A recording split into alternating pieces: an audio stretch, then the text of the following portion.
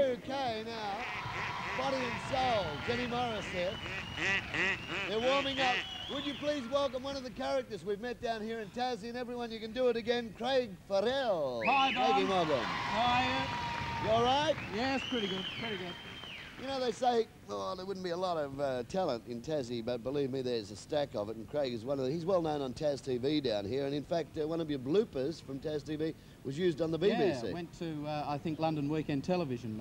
It was a robot character, and it fell down and destroyed the whole set and mucked up. And they paid you? £50. I've had 3 £50 cheques, and I cashed them when the dollar was down, so I made a lot of money out of it. Could you believe this, that we don't have a lot of money, and maybe you could get Tas TV to fix you up for this spot. So this is free, is it? This is a freebie. He does voices. I don't know whether you guys in the audience have seen him do stuff on telly, but if you haven't, we're going to do a few now. Would you like to hear Bob Santa Maria? Yeah? Bob Santa Maria? How do you do? The pop industry is considerably overtoned with communistic undertones. For example, Mr. Sutherland set here today features strongly red carpet and red sets.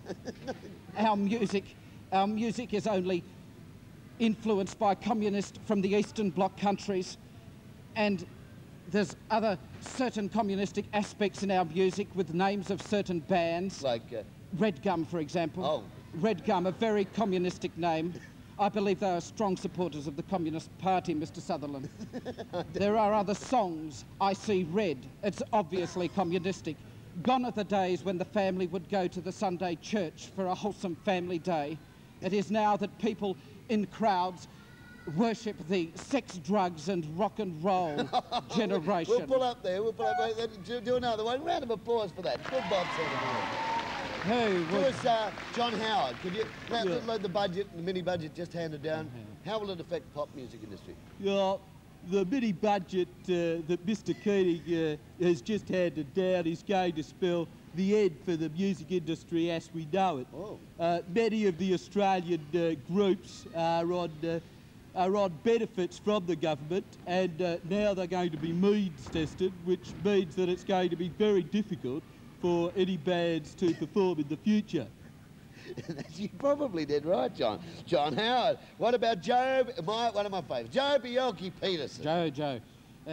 My goodness me, Danny. You know, us old legends, we've got to stick together. I mean, you and I, Donnie, we've been around for a long time, and people say all the time, they say, my goodness, you know, you don't look your age. And unlike you, Donnie, I don't use those artificial colourings and preservatives. I've grown old gracefully. And people say, Joe, you're a marble short of the barbecue. And you know, I think this is all rumour. They try, when you're on top, they say, well, he can't be on top. We've got to make him fall down because he's just no good.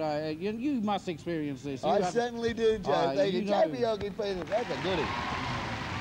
One more.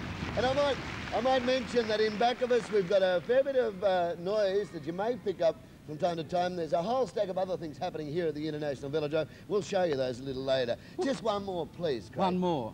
Let's go to Canberra and Peter Harvey. It's been a day of deliberation, with the Prime Minister saying that he was unaware of any of Mr. Keating's pre-tax budget plans. As the autumn leaves fall here in Canberra, it's the time to sit back and reflect and think what is going to happen in this world of ours. How's that? Finish it off as Peter would, will you? All right. This is Peter Harvey. I can't draw. Craig Farrell, thank you, everyone. Thank you. Top 20 for Fleetwood Mac now. Big love. Thanks, Craig. Thanks, There's Don. plenty of talent here in Tas, and we're coming to you live from Launceston on this Saturday morning.